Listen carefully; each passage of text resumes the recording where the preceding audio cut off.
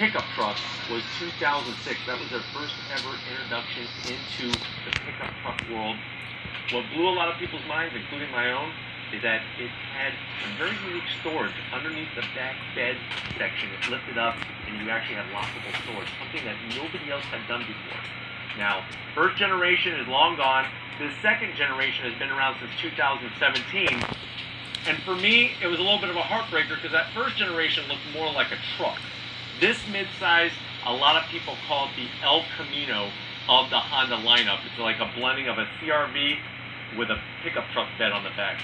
One thing is for sure is that in the midsize segment, it's going to be hard to beat the versatility of this Honda Ridgeline. Also the way that it drives. There's a lot of people out there that think they want a pickup truck, but they don't really want a pickup truck because there's going to be a lot of nuances with a pickup truck that they're not going to gel with. This Ridgeline, though, seems to make a lot of people happy that when they own it, driving it is wonderful. So let's go ahead. We're going to dive into this 2020 Ridgeline. One thing to tell you right off the bat that's going to give you a heart attack a little bit, hopefully you're sitting down, this does have an additional $3,900 added to the price right off the bat compared to last year. But the good news is you're getting a lot more for the money at this price point. So let's go ahead, let's jump into this Ridgeline. Right off the bat, same styling. So we are not ready for a new redesign yet. I can't wait for the third generation.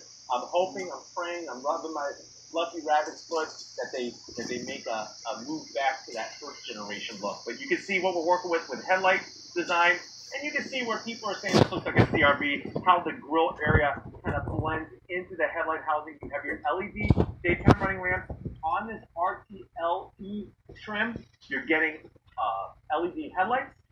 We drop down, you're going to have your fog lamps, other exterior lighting, flat black, and a little bit of silver. Now, as we come across the front grille area, standard on all of them is going to be the full suite of Honda sensing technology, emergency braking, lane keep assist, all those goodies. That adds to some of that price point that's been increased.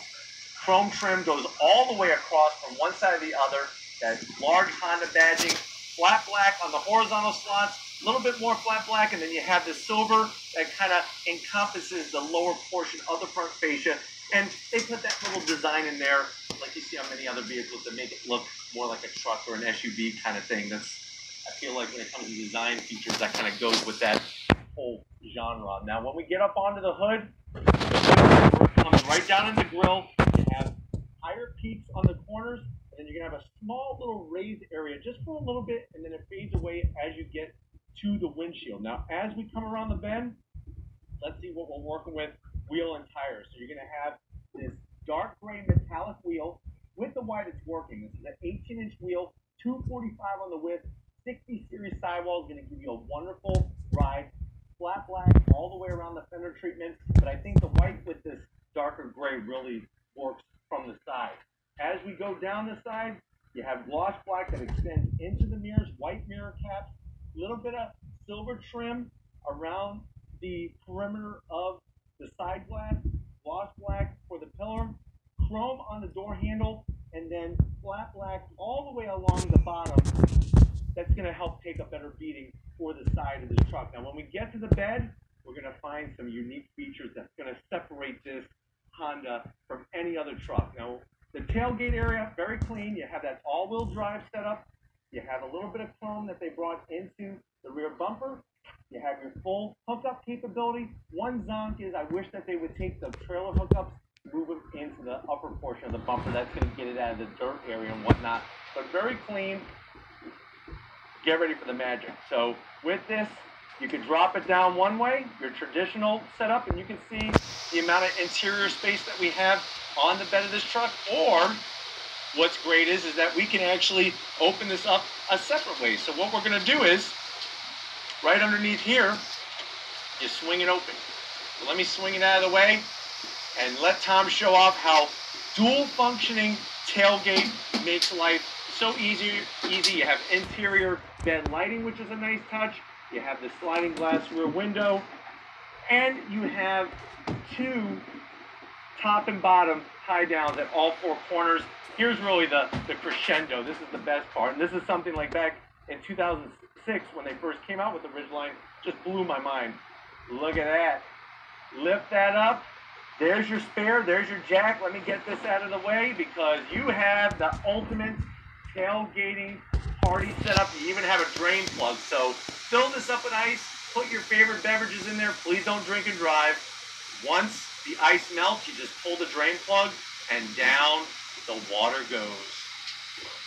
Clicks down nicely. It's lockable, which is great. And then when you're done, you just swing it right back. Can your Toyota Tundra, can your GMC Canyon or Chevy Colorado do that? I don't think so. But why don't we go ahead, let's pop the hood, let's see what's powering this Ridgeline. All right, guys, we got the hood popped. It does have a prop rod. That is one zonk, and then the other zonk is that engine cover. I've said it once, I'll say it again. It looks like a trash can lid. But the good news is there's no trash underneath that lid.